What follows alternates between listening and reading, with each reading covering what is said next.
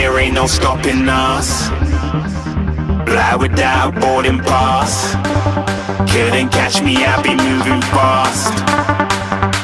Call me a shooting star.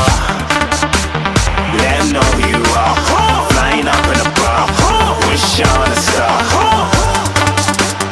Time to show 'em who's in charge. Call me a shooting star.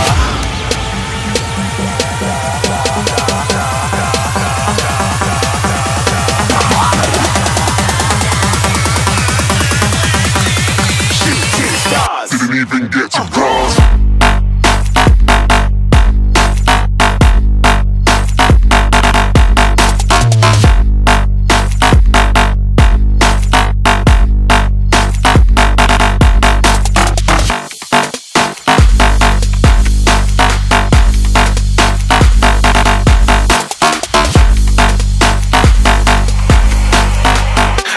I'm moving too far. Getting lost. Road ഉള്ളിടത്തും ഇല്ലാത്തിടത്തും ഒരുപോലെ കൊണ്ടുപോകാൻ പറ്റുന്നതാണ് ഒരു motor bike നിങ്ങൾക്ക് തരുന്നതെങ്കിൽ ആ ബൈക്കിനെ നിങ്ങൾ എന്തായിരിക്കും വിളിക്കുന്നത്? That's A question for this review. ഇന്നെന്തായാലും review ചെയ്യാൻ പോകുന്ന പ്രോഡക്റ്റ് എന്താണെന്ന് നിങ്ങൾക്ക് ഇതോടുകൂടി മനസ്സിലായെന്ന് വിശ്വസിക്കുന്നു. ഓഫ് റോഡിങ് സെഗ്മെന്റിൽ ഒരു ഫാമിലി ബൈക്ക് എന്ന് പറയാൻ പറ്റും, ഒരു ഫ്രീക്കൻ ബൈക്ക് എന്ന് പറയാൻ പറ്റും, എന്ത് വേണോ നമുക്ക് ധൈര്യമായിട്ട് വിളിക്കാൻ പറ്റുന്ന ഒരു പ്രോഡക്റ്റാണ് റോയൽ എൻഫീൽഡ് ഹിമാലയൻ. ആദ്യമേ പറഞ്ഞതുപോലെ തന്നെ ഇത് ഓഫ് റോഡ് കൊണ്ടുപോകാം, ഓൺ റോഡ് കൊണ്ടുപോകാം, ഇനി റോഡൊന്നും ഇല്ലെങ്കിൽ അതുവഴിയും കൊണ്ടുപോകാം. So without wasting time, let's start the review of Royal Enfield Himalayan BS6. So once again, welcome to Automas Malayalam.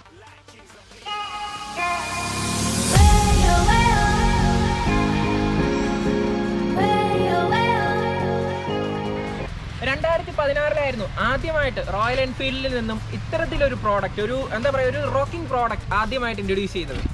2016 തൊട്ട് മുന്നേ വരെ നമ്മൾ കണ്ടുകൊണ്ടിരുന്ന ഒരു 350cc എഞ്ചിൻ അല്ലെങ്കിൽ ഒരു 500cc എഞ്ചിൻ വെച്ചായിരുന്നു പല പല മോഡൽസും അവർ കൊണ്ടുവന്നത്. ക്ലാസിക് ആയിരുന്നാലും സ്റ്റാൻഡേർഡ് ആയിരുന്നാലും 350 500 വെച്ച് സെയിം എഞ്ചിനിൽ പല പല പാറ്റേൺസിൽ കളർ ചേഞ്ച് ഒക്കെ വരുത്തിയ ഒരു പ്രോഡക്റ്റ് ആയിരുന്നു റോയൽ എൻഫീൽഡിന്റെ ക്ലാസിക്കും സ്റ്റാൻഡേർഡും. പക്ഷേ അതിൽ നിന്നൊക്കെ വേറിട്ട് നിൽക്കുന്ന ഒരു അനുഭവമായിരുന്നു ഹിമാലയൻ എന്ന പ്രോഡക്റ്റ് ആദ്യമായിട്ട് അവർ ഇൻട്രൊഡ്യൂസ് ചെയ്തപ്പോൾ എല്ലാ കസ്റ്റമേഴ്സിനും ഉണ്ടായത്. കാരണം അത്തരത്തിലുള്ള ഒരു ഡിസൈനാണ്. ഈ ഒരു ഡിസൈൻ റോയൽ എൻഫീൽഡ് ഫാമിലിയിൽ നിന്ന് നമുക്ക് പ്രതീക്ഷിക്കാമോ എന്ന് ചോദിച്ചു കഴിഞ്ഞാൽ ഈ പ്രോഡക്റ്റ് ഇറങ്ങുന്നത് വരെ ഒറ്റ കസ്റ്റമർ പോലും പ്രതീക്ഷിച്ചിട്ടില്ലാത്ത അത്തരത്തിലുള്ള ഒരു ഡിസൈൻ തന്നെയായിരുന്നു. എടുത്തു പറയേണ്ടത് ഇതിന്റെ എഞ്ചിന്റെ കേസാണ്. ഓരോ ഗിയർ റേഷ്യോയും അത്യാവശ്യം ലോങ് ട്രാവൽ ഗിയർ റേഷ്യോ ആണ്. അതായത് ഈ വെഹിക്കിൾ ഒരു പെർഫെക്റ്റ് ഓഫ് റോഡിങ്ങിനും അതുപോലെ തന്നെ ഒരു ഹൈവേ റൈഡിനും ഈക്വലി കൊണ്ടുപോകാൻ പറ്റും ധൈര്യമായിട്ട്. 2 ഹിമാലയൻ BS6 മോഡൽസ് ആണ് ഇന്ന് നമ്മൾ റിവ്യൂ ചെയ്യാനായിട്ട് പോകുന്നത്. ഒരുപക്ഷെ ഇത് ഓട്ടോമാസ്കിന്റെ ചരിത്രത്തിൽ ആദ്യമായിരിക്കും 2 ഒരേപോലത്തെ പ്രോഡക്റ്റ് വെച്ച് റിവ്യൂ ചെയ്യുക. നിങ്ങൾക്ക് തന്നെ അറിയാം, നമ്മൾ ഒരുപാട് സ്ട്രഗിൾ ചെയ്തിട്ടാണ് ഈ ഒരു 1000 സബ്സ്ക്രൈബർ അല്ലെങ്കിൽ ഇന്ന് ഈ കാണുന്ന ഒരു ലെവലിലെത്തിയത്. നിങ്ങൾക്കറിയാവുന്ന മറ്റൊരു കാര്യമാണ്, ഇപ്പോൾ ലോക്ക്ഡൗൺ കൊറോണയൊക്കെ ആയതുകൊണ്ട് തന്നെ ഓട്ടോ ഇൻഡസ്ട്രിയിൽ അല്ലെങ്കിൽ ഓട്ടോമൊബൈൽ ഡീലർഷിപ്പുകളിൽ നിന്ന് തന്നെ റിവ്യൂ ചെയ്യാനായിട്ടൊക്കെ വാഹനങ്ങൾ അവർ തരുന്നില്ല. ഈ ഒരു സിറ്റുവേഷനിൽ പോലും നമുക്ക് ഈ ഒരു വെഹിക്കിൾ അല്ലെങ്കിൽ ഹിമാലയൻ്റെ 2 BS6 മോഡൽസ് റിവ്യൂവിനായിട്ട് നമുക്ക് ഹെൽപ്പ് ചെയ്തായിരുന്നു. നമുക്ക് ഒരുക്കി തന്നത് നമ്മുടെ ഒരു ഫ്രണ്ടാണ് പ്രേംജിത്ത്. വെഹിക്കിളിന്റെ ഓണറിന്റെ പേര് എന്തോടാ? റോഹിനും നിഖിലും. ഓക്കെ, റോഹിനും നിഖിലും അവരാണ് ഈ 2 റോക്കിംഗ് ബൈക്സിന്റെ ഓണേഴ്സ് എന്ന് പറയുന്നത്. സോ അവരോട് തന്നെ ആദ്യമായിട്ട് ഞങ്ങളുടെ നന്ദി അറിയിച്ചുകൊള്ളുന്നു. കാരണം ഈ ഒരു സിറ്റുവേഷനിൽ ഡീലർഷിപ്പിൽ നിന്ന് വെഹിക്കിൾ കിട്ടുക എന്ന് പറയുന്നത് വളരെ ഡാർക്ക് ആയിട്ടുള്ള സീനാണ്. ഒരുത്തരും നമ്മൾ കുറേ ഡീലർഷിപ്പുകളിനെ കോൺടാക്ട് ചെയ്തു. പുതിയ BS6 വെഹിക്കിൾസ് ഒക്കെ ഒരുപാട് വന്നിട്ടുണ്ട്. റിവ്യൂവിനായിട്ടാണെന്ന് പറയുമ്പോൾ തന്നെ അവർ പറയുന്നുണ്ട് അവർ കോസ്റ്റ് എഫക്റ്റീവായിട്ട് ഇപ്പോൾ ഓപ്പറേഷൻസ് ചെയ്യുന്നേ ഉള്ളൂ. അതുകൊണ്ട് തന്നെ വെഹിക്കിൾസ് പുറത്തോട്ട് കൊണ്ടുപോകുന്നത് വളരെ കുറച്ചിട്ടുണ്ട്. അപ്പോൾ ഈ ഒരു സിറ്റുവേഷനിൽ റിവ്യൂ ചെയ്യാന്ന് പറഞ്ഞാൽ അത് അത്രയും ഡാർക്കാണ്. അങ്ങനത്തെ ഒരു ഹാർബർ സിറ്റുവേഷനിൽ നമ്മളെ ഹെൽപ്പ് ചെയ്ത 3 പേരാണ്. അപ്പോൾ ഇവർക്ക് 3 പേർക്കും ഞങ്ങളുടെ ഓട്ടോമാസ് ടീമിൻ്റെ പേരിലുള്ള നന്ദി ആദ്യം തന്നെ അറിയിച്ചുള്ളൂ. BS4ൽ നിന്ന് BS6ലോട്ട് ഹിമാലയൻ വന്ന സമയത്ത് 5 ചേഞ്ചസ് ആണ് പ്രധാനമായിട്ടും കമ്പനി ഈ ഒരു പ്രോഡക്റ്റിൽ കൊണ്ടുവന്നത്. ഇതെന്തൊക്കെ ചേഞ്ചസ് എന്നാണ് ഈ ഒരു വീഡിയോയിൽ പറയാൻ പോകുന്നത്. അതുപോലെ തന്നെ ഈ ഒരു വെഹിക്കിളിൻ്റെ ഒരു റൈഡബിലിറ്റിയും പിന്നെ ഈ വെഹിക്കിളിലുള്ള പോരായ്മകളും നല്ല കാര്യങ്ങളും ഒക്കെ ഈ വീഡിയോയിൽ പറയുന്നുണ്ട്. അതിന് തൊട്ട് മുന്നേ നമുക്ക് വെഹിക്കിളിൻ്റെ ഡിസൈൻ ഓവർവ്യൂ ഒന്ന് നോക്കാം. റോയൽ എൻഫീൽഡ് ഹിമാലയൻ, ഞാൻ ആദ്യമേ പറഞ്ഞിരുന്നല്ലോ, ഹിമാലയൻ എന്ന പ്രോഡക്റ്റ് ഇൻട്രൊഡ്യൂസ് ചെയ്യുന്നത് വരെ ഇത്തരത്തിലൊരു ഡിസൈൻ നമുക്ക് ചിലപ്പോൾ റോയൽ എൻഫീൽഡ് ഫാമിലിയിൽ നിന്ന് ചിന്തിക്കാൻ പോലും പറ്റത്തില്ല. അത്രയ്ക്ക് അഡാറ് ലുക്കായിരുന്നു ഈ ഒരു പ്രോഡക്റ്റ് എന്ന് പറയുന്നത്. ആ ഒരു long travel suspension, 200 mm long travel സസ്പെൻഷനും പിന്നെ ഈ ഒരു ഹെഡ് വെയിറ്റ് ഉള്ള ഹെഡ്ലൈറ്റും വൈസറും എല്ലാം കൂടെ ചേർന്നപ്പോൾ മൊത്തത്തിലൊരു ആനച്ചന്തമായിരുന്നു ഈ ഒരു പ്രോഡക്റ്റിന് കിട്ടിയത്. അതുവരെ നമ്മൾ കണ്ടുകൊണ്ടിരുന്ന ഒരു ക്ലാസിക് ഡിസൈനിൽ നിന്ന് മാറി ഇത്രയും അഗ്രസീവായ ഒരു ഡിസൈൻ അത് റോയൽ എൻഫീൽഡ് എങ്ങനെ സാധിച്ചു? പുറത്ത് നിന്ന് ഒരു എന്താ പറയുക ഡിസൈനറിനെ, ഇതിനു വേണ്ടി അവരൊരു ഡിസൈനറിനെ കൊണ്ടുവരികയും ഈ ഒറ്റ പ്രോഡക്റ്റ് മാത്രമാണ് അദ്ദേഹം റോയൽ എൻഫീൽഡിന് വേണ്ടി ഡിസൈൻ ചെയ്ത് കൊടുത്തത്. ഓഫ് റോഡ് വണ്ടിക്ക് അനുയോജ്യമായിട്ടുള്ള രീതിയിലുള്ള ഡിസൈൻ തന്നെയാണ് ഹിമാലയൻ്റെ എന്ന് പറയാനായിട്ട്. ഞാൻ ആദ്യമേ പറഞ്ഞു ഒരു ലോങ് ട്രാവൽ സസ്പെൻഷൻ ഉണ്ട്.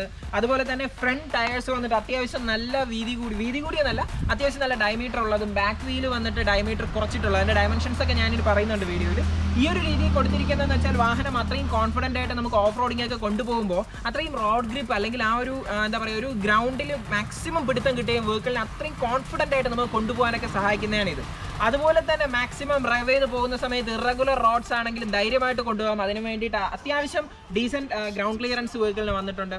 പിന്നെ ഇതിൻ്റെ ബോഡി മൊത്തത്തിൽ തന്നെ നോക്കുമ്പോൾ ആദ്യം ജെന്യുവനായിട്ട് തുറന്ന് പറയാം, ആദ്യമായിട്ട് ഹിമാലയൻ ഇൻട്രൊഡ്യൂസ് ചെയ്ത സമയത്ത് ഒട്ടും തന്നെ ഹിമാലയനെ ഇഷ്ടപ്പെടാത്തൊരു വ്യക്തിയായിരുന്നു ഞാൻ. കാരണം അതുവരെ നമ്മൾ കണ്ടുകൊണ്ടിരുന്ന വെഹിക്കിൾ എന്ന് വെച്ചാൽ അത്യാവശ്യം ഫൈബർ ബോഡിയൊക്കെ വന്നിട്ട് കാണാൻ ഭയങ്കര ക്യൂട്ടായിരിക്കും. കുറച്ചുകൂടി ഇപ്പം ഈവൻ ഓഫ് റോഡിങ് വെഹിക്കിൾ ആണെങ്കിൽ പോലും നല്ല മസിൽ ഫീൽ ചെയ്യും. പക്ഷേ ആ ഒരു ടൈമിൽ ഈ ഒരു പ്രോഡക്റ്റ് വന്ന സമയത്ത് എനിക്ക് ഒട്ടും തന്നെ ഇഷ്ടപ്പെട്ടില്ല. മൊത്തം സ്കെലിറ്റൽ സിസ്റ്റത്തിൽ എഞ്ചിൻ എടുത്ത് വെച്ച പോലെ ആ ഒരു ഫീല് തന്നെയായിരുന്നു എനിക്ക്. പക്ഷേ ഈ ഫീലെല്ലാം മാറുന്ന എപ്പോഴാണെന്ന് വെച്ചാൽ ആദ്യമായിട്ട് ഹിമാലയൻ ടെസ്റ്റ് ഡ്രൈവ് ചെയ്യുമ്പോഴാണ്. നമുക്ക് ഒരിക്കലും ഏതോ ബുദ്ധിയുള്ള ആൾക്കാർ പറഞ്ഞിട്ടുണ്ട് never judge A book by it's cover എന്ന്. തീർച്ചയായിട്ടും എന്താ പറയുക സത്യസന്ധമായ രീതിയിലുള്ള ഒരു വാക്ക് തന്നെയാണ്. ഈ ഒരു ബുക്കിനെ ഇതിൻ്റെ കവർ കണ്ടിട്ടോ ഡിസൈൻ കണ്ടിട്ടോ ഒന്നും തന്നെ നമുക്ക് വിലയിരുത്താൻ പറ്റില്ല. ഇതിന് എന്താണ് ഇതിൻ്റെ ക്വാളിറ്റി എന്ന് അറിയണമെങ്കിൽ ഈ ഒരു പ്രോഡക്റ്റ് നമ്മൾ ഡ്രൈവ് ചെയ്ത് തന്നെ തിരിച്ചറിയണം. BS6 ഹിമാലയൻ അപ്ഡേറ്റ് ചെയ്തപ്പോൾ പ്രധാനമായിട്ടും മാറ്റങ്ങൾ വന്നിരിക്കുന്നത് എഞ്ചിനിൽ തന്നെയാണ്. എഞ്ചിൻ പ്രധാനമായ മാറ്റം എന്ന് പറഞ്ഞാൽ ഭയങ്കരമായ അഡ്വാൻസ് ആക്കി കളഞ്ഞു എന്നൊന്നും ചിന്തിക്കേണ്ട, ചെറിയ ചെറിയ മാറ്റങ്ങളാണ്. BS6 കൊണ്ടുവരാനായിട്ട് ഒരു അഡീഷണൽ കാറ്റലിറ്റിക് കൺവേർട്ടർ അവർ ഇൻട്രൊഡ്യൂസ് ചെയ്തിട്ടുണ്ട്. ഓട്ടോ സെൻസറും അതുപോലെ തന്നെ കാറ്റലിറ്റിക് കൺവേർട്ടറൊക്കെ യൂസ് ചെയ്ത് എഞ്ചിനിൽ നിന്ന് വരുന്ന എമിഷനെ മാക്സിമം കുറയ്ക്കുക. അതുവഴി മാക്സിമം ഒരു എക്കോ ഫ്രണ്ട്ലി എഫക്റ്റ് ഈ ഒരു എഞ്ചിനിൽ നിന്ന് കൊണ്ടുവരിക, ഒരു ഗ്രീൻ റെവല്യൂഷൻ തന്നെ സൃഷ്ടിക്കുക. ഇതൊക്കെ തന്നെയാണ് BS6 പ്രധാനമായ ഒരു അപ്ഡേഷൻ എന്ന് പറയുന്നത്. എഞ്ചിനിൽ വന്ന രണ്ടാമത്തെ മാറ്റം എന്താണെന്ന് വെച്ചാൽ പവർ കുറച്ചിട്ടുണ്ട്. 0.2 bhp പവറാണ് കുറച്ചിരിക്കുന്നത്. നേരത്തെ 24.5 ആയിരുന്നു. ഇത് ഇപ്പോൾ BS6 ആയ സമയത്ത് 24.3 മാറ്റിയിട്ടുണ്ട്. അങ്ങനെ ഭയങ്കരമായിട്ട് പവർ കുറഞ്ഞെന്ന് ചോദിച്ചു കഴിഞ്ഞാൽ ടോപ്പ് സ്പീഡ് കമ്പയർ ചെയ്യുന്ന സമയത്ത് പഴയ BS4 മോഡലാണെങ്കിൽ 135 വരെ നമുക്ക് റെവ് ചെയ്യാൻ പറ്റും. പക്ഷേ BS6 മോഡലിന് മാക്സിമം ഒരു 130 റേഞ്ച് വരെ മാത്രമേ കയറുന്നുള്ളൂ. അപ്പോൾ ഒരു 0.2 bhpയിൽ വന്ന ചെറിയൊരു മാറ്റം തന്നെയാണ് ഈ ഒരു ടോപ്പ് സ്പീഡിൽ വന്നൊരു ഡിപ്രീസിയേഷൻ അല്ലെങ്കിൽ ഒരു ഡിക്രീസ് എന്ന് പറയുന്നത്. അല്ലാതെ ബാക്കി എല്ലാ കാര്യങ്ങളും അതുപോലെ തന്നെ ലോങ് ട്രാവൽ പിസ്റ്റണും അതുപോലെ ബാക്കി എല്ലാ കാര്യങ്ങളും എഞ്ചിൻ അതുപോലെ തന്നെ നിലനിർത്തിയിട്ടുണ്ട്. അങ്ങനെ വലിയ അപ്ഡേഷൻസ് ഒന്നുമില്ല.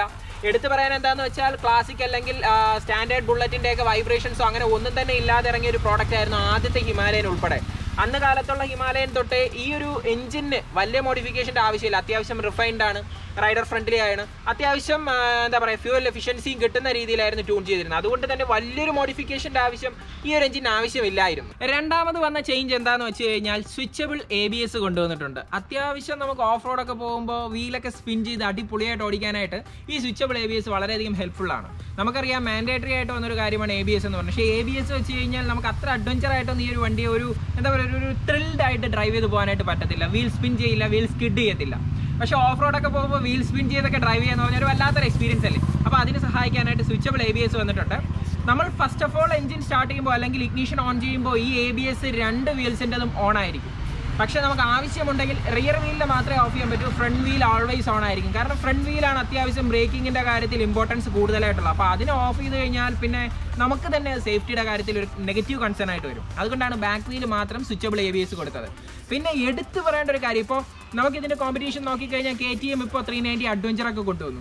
അപ്പോൾ അതിനും ഇതുപോലെ സ്വിച്ചബിൾ ABS ഒക്കെ ഉണ്ട്. പക്ഷേ വീൽ സ്പിൻ ചെയ്ത് ഡ്രൈവ് ചെയ്യാൻ ഇഷ്ടപ്പെടുന്ന ഒരു വ്യക്തി അഡ്വഞ്ചർ ബൈക്ക് എടുക്കുകയാണെങ്കിൽ ഹിമാലയൻ തന്നെ എടുക്കണം. കാരണം വീൽ സ്പിൻ അടിപൊളിയായിട്ട് ചെയ്യാൻ പറ്റുന്ന ഒരേ ഒരു പ്രോഡക്റ്റ് എന്ന് പറയുന്നത് ഈ ഒരു റേഞ്ചിൽ ഹിമാലയൻ മാത്രമേ ഉള്ളൂ. ഇതിൻ്റെ മെയിൻ റീസൺ നമുക്ക് പോസിറ്റീവായും നെഗറ്റീവായും പറയാം. ഇതിൽ ട്രാക്ഷൻ കൺട്രോൾ ഇല്ല.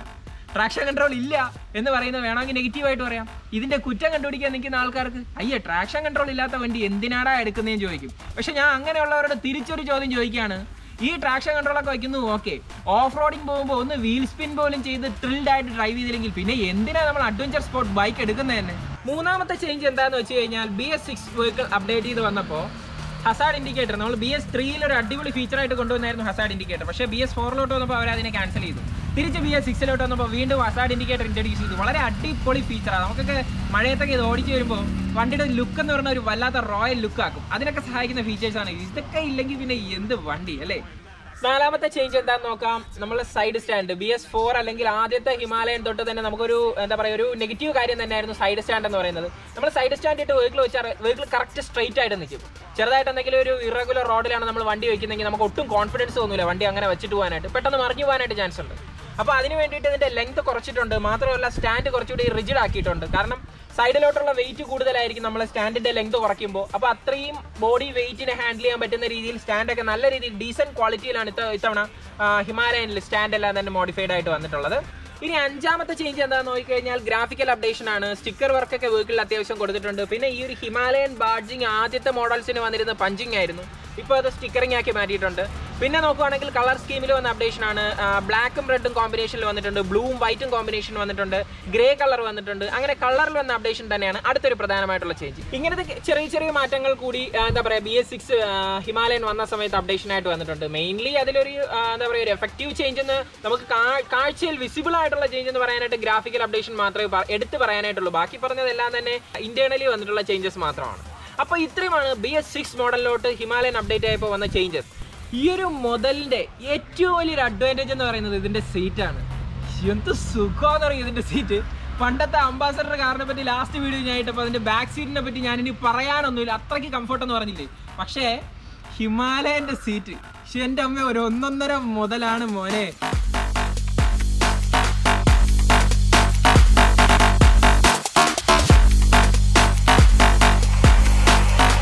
I said I'm moving too far.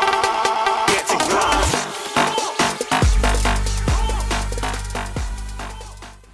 Seating പോലെ തന്നെ കംഫർട്ടാണ് ഹിമാലയൻ്റെ സസ്പെൻഷനും. ജസ്റ്റ് ഒന്ന് നമ്മൾ വെയിറ്റ് കൊടുക്കുമ്പോൾ തന്നെ വണ്ടി മൊത്തത്തിലങ്ങ് പതിയുക. അത്രയ്ക്ക് കംഫർട്ടാണ് കേട്ടോ. ഹൈവേ റൈഡല്ല ഇത്, കറക്റ്റ് പറഞ്ഞ ഒരു ഓഫ് റോഡ് വണ്ടിയാണ്. പക്ഷേ നമ്മളെ റോഡിൽ കൂടെ ഓടിക്കുമ്പോഴത്തേക്കും ഇതാണ് നമ്മളെ റോഡിന് പറ്റിയ വണ്ടി എന്ന് പറയാനായിട്ട്. എന്ത് സുഖമല്ലേ ഇങ്ങനെ ഒരു സസ്പെൻഷനും ഈ ഒരു സീറ്റിലിരുന്ന് വണ്ടി ഓടിക്കുമ്പോൾ. പിന്നെ ഹാൻഡിലിങ് നമ്മൾ വളരെ സ്ട്രെയിറ്റ് ആയിട്ടായിരിക്കുന്നത്. സാധാരണ ഇപ്പോൾ ഡ്യൂക്കൊക്കെ ആണെങ്കിൽ നമ്മൾ ഇങ്ങനെയൊക്കെ ഇരുന്നല്ലേ ഓടിക്കേണ്ടി വരിക. പക്ഷേ ഹിമാലയൻ എന്ന് വെച്ചാൽ അത്ര റിലാക്സ്ഡ് ആണ്. നിങ്ങൾ ഇന്നൊരു കാര്യം ശ്രദ്ധിച്ചിട്ടുണ്ടോ? ഞാൻ വളരെ എക്സൈറ്റഡ് ആണ്. കാര്യം എൻ്റെ ഓട്ടോമാസ് ടീമിൽ ഞാനുണ്ട്, സായി ഉണ്ട്, നിതീഷ് ഉണ്ട്. 3 പേരും ഈ ഒരു മുതലിനെ സ്വന്തമാക്കണം എന്നുള്ള ആഗ്രഹത്തോടുകൂടി കുറേ കാലമായിട്ട് കിടക്കുക. കാശില്ല, അതുകൊണ്ട് മാത്രമാണ് നമ്മൾ അതിനെ ഹോൾഡ് ചെയ്തിരിക്കുന്നത്. പക്ഷെ ഉറപ്പായിട്ട് നമ്മൾ എടുക്കും കേട്ടോ. എടുക്കുന്നതിൻ്റെ അന്ന് 3 വണ്ടി ഒന്നിച്ച് വെച്ചിട്ട് കിടിലം വീഡിയോ നമ്മൾ ചെയ്യും. അത്രയ്ക്ക് സുഖമാണ് ഹിമാലയൻ എന്ന് പറഞ്ഞാൽ. അതിൻ്റെ ഹാൻഡിലിംഗ് ആയാലും റൈഡിങ് ആയാലും സീറ്റിംഗ് ആയാലും എൻ്റെ അമ്മയെ 100 മാർക്ക് പക്ക, അതിലൊരു മാറ്റവും ഇല്ല. ബാക്ക് സീറ്റ് പൊക്കം കൂടിയ വെഹിക്കിൾസിനോട് എനിക്ക് കുറച്ചൊരു താല്പര്യം കുറവാണ് കേട്ടോ, ബാക്കിൽ ആളെ ഇരുത്തി കൊണ്ടുപോകുന്ന കാര്യത്തിൽ. കാരണം ഒട്ടും തന്നെ സേഫ്റ്റി എനിക്ക് ഫീൽ ചെയ്തിട്ടില്ല. പക്ഷേ ഹിമാലയൻ എന്ന് വെച്ചാൽ സീറ്റിങ്ങിൻ്റെ കാര്യത്തിൽ നമുക്ക് വേറെ ഒരു നെഗറ്റീവും പറയാൻ പറ്റില്ല. ജസ്റ്റ് ഒന്ന് കാണിച്ചു തരാം. നീരട തടിയാ ഇതാ ഇങ്ങനെ നമുക്ക് നോർമലായിട്ട് കയറി ഇരിക്കാനും പറ്റും. പക്ഷേ അഡാറ് സുഖമാണ് കേട്ടോ. ഫ്രണ്ട് സീറ്റ് ആണെങ്കിലും ബാക്ക് സീറ്റ് ആണെങ്കിലും കംഫർട്ട് എന്ന് വെച്ചാൽ ഇതാണ് കംഫർട്ട്. ഇതാവണം സീറ്റിംഗ്. ഒരു പക്ക ഒഫീഷ്യൽ ടൂറർ ബൈക്ക് എന്നതിനെ നമുക്ക് വേണമെങ്കിൽ റോയൽ എൻഫീൽഡ് ഹിമാലയനെ പറയാനായിട്ട് പറ്റും. കാരണം നമ്മൾ ടൂറൊക്കെ പോകുമ്പോൾ നമ്മളെ ലഗേജസ് ഒക്കെ എക്സ്ട്രാ ക്യാരി ചെയ്യുന്നതിന് വേണ്ടിയിട്ട് അതിൻ്റെ ക്യാരി ബാഗ് ഒക്കെ കണക്ട് ചെയ്യുന്നതിന് വേണ്ടിയുള്ള അത്യാവശ്യം കണക്ടിവിറ്റിക്ക് പറ്റിയ സാധനങ്ങളെല്ലാം തന്നെ വെഹിക്കിൾ ഇൻബിൽറ്റ് തന്നെയുണ്ട്. ഇപ്പോൾ ഈവൻ സാഡിൽസ് കണക്ട് ചെയ്യാനാണെങ്കിൽ പോലും അതിനൊക്കെ കറക്റ്റ് ആയിട്ടുള്ളൊരു ബോഡി പാനൽസ് ഈ ഒരു മാനുഫാക്ചറിങ് യൂണിറ്റിൽ നിന്ന് തന്നെ അവരത് പ്രൊഡ്യൂസ് ചെയ്തിട്ടുണ്ട്. അതുകൊണ്ട് നമുക്കിപ്പോൾ ലോങ് ഡ്രൈവ് ഒക്കെ പോകുമ്പോഴത്തേക്കും അത്യാവശ്യം ലഗേജസ് ഒക്കെ വേണമെന്നുണ്ടെങ്കിലും ഈ സാഡിൽസ് എല്ലാം തന്നെ ഫിറ്റ് ചെയ്ത് കഴിഞ്ഞാൽ മാക്സിമം ലഗേജസും അടിക്കും സൂപ്പറായിട്ടൊരു സോളോ റൈഡ് പോകാം. ഇനി നിങ്ങളല്ല സോളോ റൈഡല്ല ഒരു കപ്പിൾ റൈഡാണ് ഉദ്ദേശിക്കുന്നതെങ്കിൽ ലഗേജ് കൊണ്ട് കുറച്ച് ബുദ്ധിമുട്ടായിരിക്കും. കാരണം കപ്പിൾ ആകുമ്പോഴത്തേക്ക് ഈ 2 സൈഡിൽ നമുക്ക് പിന്നെ യൂസ് ചെയ്യാൻ പറ്റത്തില്ല. മാക്സിമം ബാക്കിലത്തെ ഈ ഒരു കാരിയർ യൂസ് ചെയ്ത് തന്നെ ലഗേജ് വെക്കണം. പിന്നെ ഫ്രണ്ടിലെ 2 സാഡിൽസിൽ മാക്സിമം ലഗേജ് നമുക്ക് ഹാൻഡിൽ ചെയ്യാനും പറ്റും. ഇനി എന്ത് ലഗേജ് ഉണ്ടെങ്കിലും ഇല്ലെങ്കിലും ഈ ഒരു വെഹിക്കിളും കൊണ്ട് റൈഡ് പോകണം കേട്ടോ. അതാണ് ഈ ഒരു വണ്ടിയുടെ ഏറ്റവും വലിയൊരു സുഖം എന്ന് പറയുന്നത്. ഇത് ഓടിക്കുമ്പോൾ കിട്ടുന്ന ഒരു ഫീൽ എന്ന് പറഞ്ഞാൽ അത് ഓടിച്ചാൽ തന്നെ മനസ്സിലാകത്തുള്ളൂ. വെറുതെ ഒന്നും വേണ്ട, ഈ വണ്ടി ഓടിക്കാൻ റോയൽ എൻഫീൽഡിൻ്റെ ഒരു ഷോറൂമിൽ ഇപ്പോൾ ഒരു ടെസ്റ്റ് ഡ്രൈവ് ചെയ്യുക, അപ്പം നിങ്ങൾക്ക് കിട്ടുന്ന ഒരു ഫീഡ്ബാക്ക് ഉണ്ടല്ലോ, അതാണ് ഹിമാലയൻ. ഓക്കെ, ഇനി ഇതിൽ എടുത്തു പറയേണ്ട മറ്റു കാര്യം ഞാൻ നേരത്തെ പറഞ്ഞു. ഓഫ് റോഡിന് വേണമെങ്കിൽ കൊണ്ടുപോകാം, അല്ലെങ്കിൽ റോഡിനും നമുക്ക് റോഡ് ട്രിപ്പിനും പോകാം. ഓഫ് റോഡ് പോകാനായിട്ട് ഏറ്റവും കൂടുതൽ ഹെൽപ്പ് ചെയ്യുന്നതിൻ്റെ ground clearance 200 mm ground clearance ഉണ്ട്. സാധാരണ ഒരു SUV കാറുകൾക്കാണ് 200 mm ഗ്രൗണ്ട് ക്ലിയറൻസ് ഒക്കെ വരുന്നത്. അപ്പോൾ തന്നെ നമുക്ക് മനസ്സിലാവും അത്യാവശ്യം ഏത് കുണ്ടും കുഴിയും അല്ലെങ്കിൽ റോഡ് ടാറ് പൊട്ടിയത് എന്ത് വേണോ ആയിക്കോട്ടെ ഈസി ആയിട്ട് നമുക്ക് ഈ വെഹിക്കിളിനെ കൊണ്ടുപോകാനായിട്ട് പറ്റും. അടുത്ത് പറയാനുള്ള ഇതിൻ്റെ സീറ്റ് ഹൈറ്റിനെ പറ്റിയാണ്. ഏത് തരക്കാർക്കായിരിക്കും ഹിമാലയൻ ബെറ്റർ എന്നൊരു ചോദ്യം ഇവിടെ വരാം. ഷോർട്ടായിട്ടുള്ള ആൾക്കാർക്ക് ഈ ഒരു വെഹിക്കിൾ ഹാൻഡിൽ ചെയ്യാൻ പറ്റുമോ എന്നൊക്കെ ഒരു ചോദ്യം വരുന്നുണ്ട്. സാധാരണയായിട്ട് എന്താ പറയുക കമൻറ്റ് സെക്ഷനിലൊക്കെ വരുന്നതാണ്. ആർക്ക് വേണമെങ്കിലും നമുക്കത് ഹാൻഡിൽ ചെയ്യാൻ പറ്റും. അതിലൊന്നും വലിയ വിഷയമൊന്നുമില്ല. വണ്ടി ഓടിക്കാൻ അറിയാമെന്നുള്ള ഏതൊരു വ്യക്തിക്കും പറ്റും. പക്ഷേ പവർ ഡെലിവറിയുടെ കാര്യത്തിൽ കുറച്ചൊന്ന് ശ്രദ്ധിക്കുക. ലീനിയർ ആയിട്ടാണ് വണ്ടി കയറുന്നത് എങ്കിൽ പോലും സാധാരണ വെഹിക്കിൾ ഓടിച്ചതിന് ശേഷം പെട്ടെന്ന് ഹിമാലയനിലോട്ട് നമ്മൾ പോകുമ്പോൾ ചിലപ്പോൾ ആ ഒരു പവറിനെ നമുക്ക് ഹാൻഡിൽ ചെയ്യാൻ പറ്റിയെന്ന് വരത്തില്ല. പക്ഷേ ഒരു 150cc സെഗ്മെൻറ്റ് വെഹിക്കിളൊക്കെ ഹാൻഡിൽ ചെയ്യുന്ന ഒരു വ്യക്തിയാണെങ്കിൽ ഇതിൻ്റെ പവർ നമുക്ക് ഈസി ആയിട്ട് എന്താ പറയുക നമുക്കുമായിട്ട് മെർജ് ചെയ്ത് വരും. പിന്നെ എടുത്തു പറയേണ്ട ഒരു കാര്യം, ഏതൊരു വണ്ടി നമ്മൾ ഓടിക്കാൻ പോവുകയാണെങ്കിലും ആദ്യം ജസ്റ്റ് ആ വണ്ടി കിട്ടിയ ഉടനെ ടോപ്പ് സ്പീഡ് ഒന്നും ചെക്ക് ചെയ്യാൻ നിൽക്കരുത്. ജസ്റ്റ് അത് നമ്മളുടെ കൈക്കിണങ്ങിയ വണ്ടി ആണെന്നൊന്ന് നോക്കുക. 1-2 കിലോമീറ്റർ നോർമലായിട്ട് റൈഡ് ചെയ്യുക. അപ്പോൾ നമുക്ക് ആ വണ്ടിയുടെ ഒരു DNA എന്താണെന്ന് മനസ്സിലാവും. അതിനുശേഷം അത് നമ്മളെ ഹാൻഡ്ലിങ്ങിൽ വന്നതിന് ശേഷം പിന്നെ നമുക്ക് ഇഷ്ടമുള്ള രീതിയിൽ തന്നെ ഓടിക്കാൻ പറ്റും. ഓക്കെ, ഞാനപ്പോൾ സീറ്റിൻ്റെ കാര്യം പറഞ്ഞു. ജസ്റ്റ് ഇപ്പോൾ സെൻട്രൽ സ്റ്റാൻഡിലാണ് വണ്ടി കിടക്കുന്നത്. സെൻട്രൽ സ്റ്റാൻഡ് ഇട്ടുകൊണ്ട് നിൽക്കുകയാണെന്നുണ്ടെങ്കിൽ കാല് ഈ ഒരു ലെവലിലായിരിക്കും. ഫുൾ ഫൂട്ട് നമുക്ക് ഫ്ലാറ്റ് ഫൂട്ട് കിട്ടത്തില്ല. കാരണം അത്യാവശ്യം ഹൈറ്റിലാണ് വണ്ടി നിൽക്കുന്നത്. നമ്മളുടെ സെൻട്രൽ സ്റ്റാൻഡിനും അത്യാവശ്യം ഹൈറ്റ് ഉണ്ട്. ഇതിൽ നിന്ന് എടുക്കുന്നതും ടാസ്ക്കാണ്. ഇപ്പോൾ എന്നെ സംബന്ധിച്ചിടത്തോളം വലിയൊരു ഇഷ്യൂ ആയിട്ട് വരില്ല. കാരണം എനിക്ക് സെൻട്രൽ സ്റ്റാൻഡ് ഇല്ലെങ്കിൽ ഫ്ലാറ്റ് ഫൂട്ട് കിട്ടുന്നുണ്ട്. ഈസി ആയിട്ട് ഗ്രൗണ്ടിൽ ക്ലിയർ ആയിട്ട് കാല് വയ്ക്കാൻ പറ്റുന്നുണ്ട്. അപ്പോൾ അതുകൊണ്ട് തന്നെ സെൻട്രൽ സ്റ്റാൻഡിൽ നിന്ന് ഇളക്കുമ്പോൾ ഉണ്ടാകുന്ന ഒരു പ്രഷറിൽ വണ്ടി ബാലൻസ് പോകില്ല. അതെനിക്ക് ഗ്യാരണ്ടിയാണ്. നമ്മൾ ജസ്റ്റ് ഒന്ന് കാല് കൊടുത്തതാ. ഇപ്പോൾ എനിക്ക് കറക്റ്റ് പറഞ്ഞാൽ ഫുൾ ഫൂട്ടാണ്. അത് വളരെ റിലാക്സ്ഡ് ആയിട്ട് എനിക്ക് ഫുൾ ഫൂട്ടിൽ വെഹിക്കിളെ ഹാൻഡിൽ ചെയ്യാൻ പറ്റുന്നുണ്ട്. പക്ഷേ ഹൈറ്റ് കുറഞ്ഞൊരു വ്യക്തിയിലോട്ട് പോകുമ്പോൾ സെൻട്രൽ സ്റ്റാൻഡിൽ നിന്ന് പിന്നെ എടുക്കുന്നത് കുറച്ച് സെക്യൂർഡ് ആയിട്ട് മാത്രമേ ചെയ്യാവൂ. കാര്യം ഹാൻഡ്ലിംഗ് കിട്ടിയില്ല എന്നുണ്ടെങ്കിൽ വണ്ടി ചിലപ്പോൾ ബാലൻസും. അത്യാവശ്യം വെയിറ്റ് ഉള്ള വണ്ടിയാണ്. 199 kg വെയിറ്റ് ഉണ്ട് വണ്ടിക്ക്. പക്ഷേ ഈ വെയിറ്റ് എന്ന് പറയുന്നത് വണ്ടി സ്ട്രൈറ്റ് ആയി കഴിഞ്ഞാൽ സ്റ്റാൻഡിൽ നമ്മൾ എടുത്തു കഴിഞ്ഞാൽ പിന്നെ ഫീൽ ചെയ്യില്ല. ഇപ്പോൾ എനിക്ക് വണ്ടിക്ക് വെയിറ്റ് ഉണ്ടെന്നേ തോന്നുന്നില്ല. ഒരു സെൽഫ് ബാലൻസിങ് വെഹിക്കിൾ എന്ന് വേണമെങ്കിൽ പറയാം നമ്മൾ ഇരിക്കുന്ന സമയത്ത് കേട്ടോ. കാരണം എനിക്കിപ്പോൾ വണ്ടിയുടെ വെയിറ്റ് ഒന്നും തന്നെ ഫീൽ ചെയ്യുന്നില്ല. ഓടിക്കുന്ന സമയത്ത് ഒട്ടും നമുക്ക് അതിൻ്റെ ഒരു ഹാർഡായിട്ട് ഫീൽ ചെയ്യത്തില്ല. വളരെ ലൈറ്റായ ഒരു വെഹിക്കിൾ ഓടിച്ച് പോകുന്നതായിട്ട് മാത്രമേ നമുക്ക് ഫീൽ ചെയ്യത്തുള്ളൂ. അത്രയ്ക്ക് ഫ്രണ്ട്ലി ഡ്രൈവാണ് ഹിമാലയനിൽ നിന്ന് കിട്ടുന്നത്. ഇതിൽ ഇനി എന്ത് ഫീച്ചറിൽ നെഗറ്റീവ് കണ്ടുപിടിച്ചാലും എന്ത് ഫീച്ചറിൽ പോസിറ്റീവ് കണ്ടുപിടിച്ചാലും ഈ വണ്ടി ഓടിക്കുമ്പോൾ കിട്ടുന്ന ഒരു ഫീല് സത്യം പറഞ്ഞാൽ ഇതുവരെ ഓടിച്ച വണ്ടികളിലൊന്നും തന്നെ എനിക്ക് കിട്ടിയിട്ടില്ല. നമ്മളിപ്പോൾ ഇൻ്റർസെപ്റ്റർ ആണെങ്കിൽ പോലും റീസെൻ്റ് ആയിട്ട് ലോഞ്ച് ചെയ്ത റോയൽ എൻഫീൽഡിൻ്റെ ഇൻ്റർസെപ്റ്റർ ആണെങ്കിൽ പോലും ഈ ഒരു കംഫർട്ട് അതിനും കിട്ടത്തില്ല. അത് 100% ഷുവർ ആയിട്ട് പറയാൻ പറ്റുന്ന ഒരു കാര്യമാണ്. ഒരു അഡ്വഞ്ചർ ബൈക്ക് എങ്ങനെയായിരിക്കണം? റോയൽ എൻഫീൽഡ് നമുക്കിത് കാണിച്ചു തന്നത് ഹിമാലയൻ എന്ന മുതലിലൂടെയാണ്. മറ്റ് വാഹന നിർമ്മാതാക്കളെല്ലാം തന്നെ ഇത് കണ്ടുപിടിക്കണം. 2.4 lakh അടുപ്പിച്ച് വരുന്നുണ്ട് ട്രിവാൻഡ്രം ഓൺ റോഡ് പ്രൈസ് ഈ ഒരു വണ്ടിയുടെ. ഇന്ന് ഈ ഒരു പ്രൈസിങ്ങിൽ 400cc അഡ്വഞ്ചർ ബൈക്ക് മറ്റേത് ബ്രാൻഡാണ് നമുക്ക് തരുന്നത്? വലിയൊരു ചോദ്യമായിട്ട് തന്നെയാണ് വന്നിരിക്കുന്നത്. നമുക്ക് പറയാം ബജാജിന്റെ ഡോമിനർ നല്ലൊരു ടൂറർ ബൈക്കാണ്. But it's not an adventure bike. ഈ ഒരു അഡ്വഞ്ചർ ബൈക്ക് പിന്നെ ഈ കാറ്റഗറി നോക്കി പോവുകയാണെങ്കിൽ നമ്മൾ ബെൻലി TRKയിലോട്ടൊക്കെ പോകേണ്ടി വരും. 500cc ആണ് അത് വരുന്നത്, TRX 500. പക്ഷെ അതിനൊക്കെ 5 ലക്ഷം രൂപയ്ക്ക് മുകളിൽ വിലയുണ്ട്. മറ്റേത് ബ്രാൻഡിലോട്ട് പോയാലും അതിനൊക്കെ അതുപോലെ തന്നെ റേറ്റ് ഉണ്ട്. ഇത്ര റേറ്റ് കൊടുത്തൊരു 400 അല്ലെങ്കിൽ ഒരു അഡ്വഞ്ചർ ബൈക്ക് സ്വന്തമാക്കുക എന്ന് പറഞ്ഞാൽ കുറച്ച് ഡാർക്കായ ഒരു സീനാണ്. പക്ഷെ ഇതങ്ങനെയൊന്നുമല്ല. ഏതൊരു വ്യക്തിക്കും അത്യാവശ്യം ജോലിക്കൊക്കെ പോകുന്ന ഒരു യങ്സ്റ്റേഴ്സിന് അല്ലെങ്കിൽ ഒരു ഫാമിലി മാന് സുഖമായിട്ട് എടുക്കാൻ പറ്റുന്ന ഒരു പ്രൈസിങ്ങിൽ 400cc ഇത്രയും ഫീച്ചേഴ്സൊക്കെ വെച്ച് റോയൽ എൻഫീൽഡ് ഒരു വണ്ടി തന്നിട്ടുണ്ടെങ്കിൽ ഇറ്റ്സ് ഓൺലി ബിക്കോസ് നമ്മൾ റോയൽ എൻഫീൽഡിനെ എങ്ങനെ കാണുന്നു എന്നത് അതേ സെൻസിൽ റോയൽ എൻഫീൽഡ് എന്ന ബ്രാൻഡ് സ്വീകരിച്ചതുകൊണ്ട് മാത്രമാണ്. ഇത്രയും പോസിറ്റീവ്സ് ഉണ്ടെങ്കിലും ചെറിയ ചെറിയ ഫീഡ്ബാക്കുകൾ, നെഗറ്റീവ് ഫീഡ്ബാക്കുകൾ ഹിമാലയനെ പറ്റി പറയാനായിട്ടുണ്ട്. അത് പറയേണ്ടതുണ്ടോ എന്ന് ചോദിച്ചാൽ തീർച്ചയായിട്ടും പറയേണ്ടതുണ്ട്. കാരണം അത് മേ ബി കമ്പനി ഈ ഒരു വീഡിയോ ശ്രദ്ധിച്ചതിന് ശേഷം കമ്പനിയുടെ ഭാഗത്ത് നിന്ന് ചെറിയ ചേഞ്ചസ് വന്നു കഴിഞ്ഞാൽ ഒരു കസ്റ്റമർ എന്ന രീതിയിൽ 100% സാറ്റിസ്ഫൈഡ് ആയിരിക്കും ഞാൻ. തീർച്ചയായിട്ടും ഇത് എല്ലാ കസ്റ്റമേഴ്സിനും ഒരു എന്താ പറയുക ചിന്തിക്കുന്ന ഒരു കാര്യം തന്നെയാണ്. ഈ ചെറിയ ചെറിയ കാര്യങ്ങൾ കൂടി മാറ്റിയിരുന്നെങ്കിൽ ദ ഗോഡ്സ് ബൈക്ക് എന്നുള്ള ഒരു പ്രശസ്തി ഹിമാലയന് നമുക്ക് കൊടുത്തേ പറ്റത്തുള്ളൂ. നാട്ടിലൊരു ദൈവം ഉണ്ടെങ്കിൽ ആ ദൈവത്തിന് കംഫർട്ട് ആവശ്യമുണ്ടെങ്കിൽ ഒരു ഫാമിലി മാനാണ് ഈ ദൈവമെങ്കിൽ അദ്ദേഹത്തിന് വലിയ ഇറുക്കമില്ലാത്ത രീതിയിൽ എടുക്കാനായിട്ട് ഈ വണ്ടി പറ്റും. അപ്പോൾ ഇതിൻ്റെ കുഞ്ഞു കുഞ്ഞു നെഗറ്റീവ്സ് എന്തൊക്കെയാണെന്ന് നമുക്ക് നോക്കാം. ആദ്യം പറയാനുള്ള, നമ്മൾ ഓഫ് റോഡോ അല്ലെങ്കിൽ ഒരു ലോങ് ഡ്രൈവ് ഒക്കെ പോകുമ്പോൾ വിസിബിലിറ്റി നമുക്ക് ഭയങ്കര ഒരു പ്രശ്നമാണ്. ഇതിൻ്റെ ഹെഡ്ലൈറ്റ് എന്ന് പറയുന്നത് അത്ര ഒരു സ്ട്രോങ്ങർ ആണെന്ന് പറഞ്ഞാലല്ല. അത്ര ഒരു സ്ട്രോങ്ങർ ഹെഡ്ലൈറ്റ് ബീംസ് ഒന്നും ഇതിന് കിട്ടത്തില്ല. ഭയങ്കര എന്താ പറയുക, ഇരുട്ടുള്ള സ്ഥലത്തൂടെ ഓടിച്ചു പോവുകയാണെങ്കിൽ നമുക്ക് അത്ര ഒരു ലൈറ്റ് ഇതിൽ നിന്ന് കിട്ടുന്നില്ല. അപ്പോൾ ഉറപ്പായിട്ടും ആക്സിലറി ലൈറ്റ്സ് ഇതിൽ ഫിറ്റ് ചെയ്യേണ്ടി വരും. പക്ഷേ അത് വെച്ച് കഴിഞ്ഞാൽ ആ ഒരു പ്രോബ്ലം, എല്ലാ പ്രോബ്ലംസിനും സൊല്യൂഷൻ ഉണ്ട്. അതാണ് ഓക്സിലറി ലൈറ്റ് ഫിറ്റ് ചെയ്ത് കഴിഞ്ഞാൽ നമുക്ക് റൈഡൊക്കെ പോകുന്ന സമയത്ത് ആ വിസിബിലിറ്റിയുടെ ഇഷ്യൂ നമുക്ക് പൂർണ്ണമായിട്ടും മാറ്റാൻ പറ്റും. രണ്ടാമത്തെ ഇഷ്യൂ ആയിട്ട് എനിക്ക് തോന്നി, ഇത് ഹിമാലയൻ ഇറങ്ങിയ ടൈം തൊട്ട് തന്നെ ഉണ്ട്. നമുക്ക് ഒരു വിൻഷീൽഡ് ഒരു 100 km സ്പീഡ് വരെ ഓക്കെയാണ്, സ്റ്റേബിളാണ്. പക്ഷേ 100 km കഴിയുമ്പോഴത്തേക്കും ഇതിൽ നിന്ന് ചെറിയ രീതിയിൽ വൈബ്രേഷനും ഉണ്ടാവും. മാത്രമല്ല വിൻഡ് കറക്റ്റ് നമ്മുടെ ഫേസിലോട്ട് വരുന്നൊരു ഫീൽ വരുന്നുണ്ട്. ഇത് രണ്ട് രീതിയിൽ പറയാം. നമുക്ക് ഫേസിലോട്ട് ഓവറായിട്ട് വിൻഡിൻ്റെ ആ ഒരു ഫീൽ കിട്ടുമ്പോൾ പെട്ടെന്ന് ക്ഷീണിച്ച് പോകാനായിട്ട് ചാൻസ് ഉണ്ട്. പിന്നെ വണ്ടിയുടെ ആ ഒരു വൈബ്രേഷൻ നമുക്ക് ഈ ഒരു വിൻഷീൽഡ് വൈബ്രേറ്റ് ചെയ്യുന്നത് നന്നായിട്ട് കാണാൻ പറ്റും. 2.5 lakh ഒക്കെ കൊടുത്തെടുക്കുന്ന വണ്ടിയുടെ വിൻഷീൽഡ് വൈബ്രേറ്റ് ചെയ്യുന്നത് കാണാൻ അത്ര ഒരു സുഖകരമായ കാഴ്ച അല്ല. ഇനി ഇതിൻ്റെ മറ്റൊരു കംപ്ലൈൻറ്റ് നോക്കുകയാണെന്നുണ്ടെങ്കിൽ ഫ്യൂൽ ടാങ്കിനകത്ത് വെള്ളം ഇറങ്ങുന്നുണ്ട് എന്ന് 2-3 ആൾക്കാർ ഫേസ്ബുക്കിലും ഇൻസ്റ്റയിലും ഒക്കെ കമൻറ്റ് ഇട്ടേക്കുന്നത് കണ്ടിട്ടുണ്ട്. ഇത് പേഴ്സണലി എനിക്കൊരു ഫീൽ ഇതുവരെ കിട്ടിയിട്ടില്ല. കാരണം സ്വന്തമായിട്ട് എനിക്ക് ഇതുവരെ ഹിമാലയൻ കിട്ടിയിട്ടില്ല, വാങ്ങിച്ചിട്ടില്ല. എന്തെങ്കിലും ഞാൻ ഈ വണ്ടി എടുക്കുന്ന സമയത്ത് ഇങ്ങനെ ഒരു കംപ്ലൈൻറ്റ് വരുന്നുണ്ടോ ഇല്ലയോ ഞാൻ നോക്കിയിട്ട് നിങ്ങൾക്ക് പറഞ്ഞുതരാം. ഇനി മറ്റൊരു കംപ്ലൈൻറ്റ് എന്താണെന്ന് വെച്ച് കഴിഞ്ഞാൽ, വീഴോടാ ഇരുന്ന വീഴോ? ഇല്ല, വീണെങ്കിൽ ഞാൻ പിടിച്ചോളാം. വണ്ടിയാ. ഓ, അവിടെ എനിക്കാണല്ലേ പണി. ഓക്കെ. ഇനി മറ്റൊരു കംപ്ലൈൻറ്റ് എന്താണെന്ന് നോക്കിയാൽ ഫ്യൂൽ ഗേജിന്റെ കാര്യത്തിലാണ്. അത് ഈ ഒരു BS6ന്റെ കാര്യത്തിലും ഒരുപാട് ആൾക്കാർ പറയുന്നുണ്ട്. ചില സമയത്ത് ഇത് ഹാഫ് ടാങ്ക് കാണിക്കും, ചില സമയത്ത് ഇത് ഫുൾ ടാങ്ക് കാണിക്കും, ചിലപ്പോൾ ഇത് empty കാണിക്കും. അപ്പോൾ അതും കൂടി ഒന്ന് കറക്റ്റ് ചെയ്യേണ്ടതായിട്ടുണ്ട്. ഇതൊക്കെ വളരെ ചെറിയ ചെറിയ കംപ്ലൈൻറ്റ്സ് ആണ്. ഇതിനൊക്കെ സൊല്യൂഷൻസും ഉണ്ട്. പക്ഷേ സൊല്യൂഷൻ കറക്റ്റ് പറഞ്ഞാൽ ഇല്ലാന്ന് തന്നെ പറയേണ്ട മറ്റൊരു മേജർ കംപ്ലൈൻറ്റ് ഹിമാലയൻ്റെ കാര്യത്തിലുണ്ട്.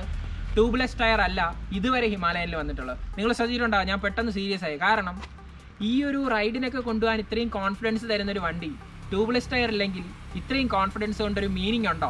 അത് ചിന്തിക്കേണ്ട ഒരു കാര്യമാണ്. നമുക്കിത് ട്യൂബ്ലെസ്സിലോട്ട് അപ്ഡേറ്റ് ചെയ്യാൻ പറ്റുമോ ഇല്ല. ഇപ്പോൾ കുറേ ആൾക്കാർ എന്തൊക്കെയോ ലിക്വിഡ് ഒഴിച്ച് കഴിഞ്ഞാൽ പഞ്ചറാവില്ല, അല്ലെങ്കിൽ ഇതിനെ അലോയി ഇതിൻ്റെ ഈ സെയിം സ്പോക്ക് വീലിൽ തന്നെ ട്യൂബ്ലെസ് കയറ്റാൻ പറ്റും. അങ്ങനെയൊക്കെ യൂട്യൂബിലും ഇൻ്റർനെറ്റിലൊക്കെ ഒരുപാട് വീഡിയോസ് കാണുന്നുണ്ട്.